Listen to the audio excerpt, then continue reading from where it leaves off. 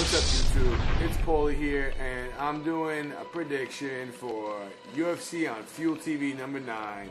And one of the fights I just found out about is Ross Pearson taking on Ryan Couture.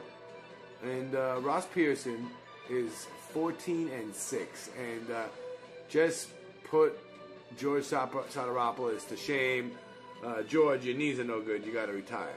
But he lost to Cub Swanson, and a lot of people thought that Ross was going to win that fight, but got knocked out to Cub. Also lost to Edson Barbosa, but at least he didn't get wheel kicked in that one. And lost to Cole Miller.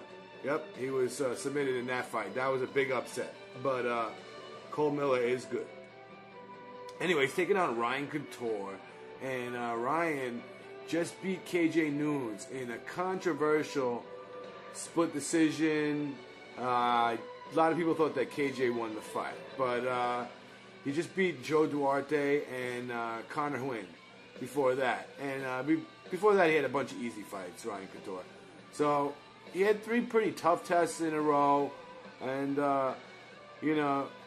KJ doesn't have that ground game, so I should take advantage of that, but wound up winning the fight anyway. Anyway, I think that Ryan Couture is probably